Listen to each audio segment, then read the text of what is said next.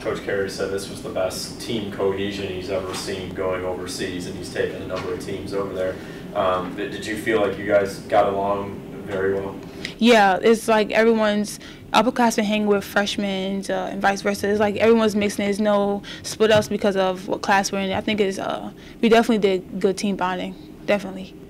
You know, I will say about the teams, they didn't have like true fives and stuff, but we played against a lot of skilled players, which was good to see. But we didn't play against size. So, you know, I think Teana, because of her size and that, was able to perform.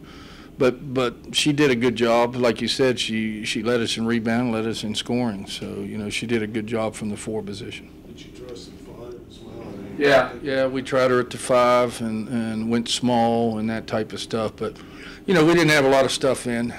I mean, once they start taking us out of our offense, I mean, we just don't have a lot of stuff in at this time. So we struggled at times in that situation, struggled on the fast break.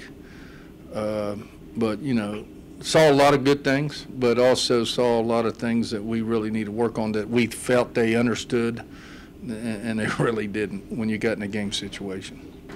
Team chemistry aspect of it, with so many new faces, was this the perfect time to have a trip like this to get them gelling together? Oh, absolutely, and we did a lot of team stuff, bonding stuff together, you know, the touring, and they hung out. I'll tell you what, this is probably, let's see, 1, 2, 3, 4. It's probably my 5th, 6th trip with the team, counting the men and the women's side.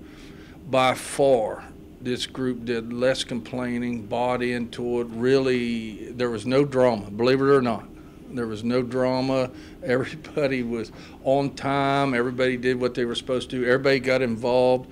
By far, this is the best group I've ever taken overseas that they really bought in what we were doing over there.